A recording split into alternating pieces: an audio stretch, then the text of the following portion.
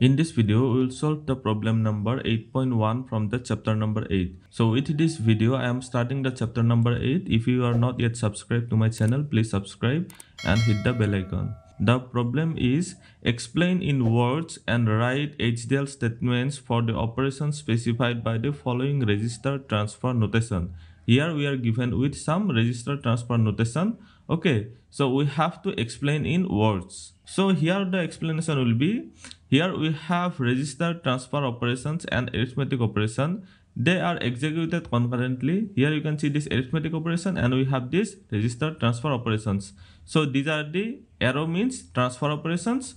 Okay, they occur at the same clock edge. These two operations will occur at the same time. The content of R2 that was stored before the clock occurs. So previously we had R2 will have some value, R1 will have some value. So whatever previously we had in R2, that will be transferred into R1 with the occurrence of the clock pulse. So here I have written the content of R2 that was stored before the clock edge occurs will be transferred to R1 with the occurrence of the clock edge. Okay, that means whatever be the content of this R2 previously stored, that will be transferred into R1 with the occurrence of the clock edge. That means before the clock edge, there will be some value in R2 and that will be transferred to R1 with the occurrence of the clock.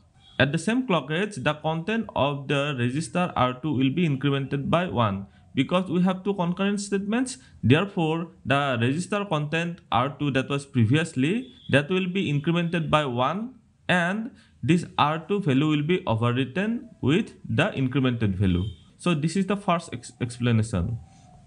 Next we have the second statement. Here we have to decrement R3 value that was previously whatever be the content of R3, that will be decremented by 1 and the decremented value will be stored in R3. So here I have written R3 value is decremented by 1 and the R3 content is overwritten with this decremented value. They occur concurrently. That means whatever be the content of R3 previously, that will be decremented by 1 and the decremented value will be written into this R3, that means within the same register.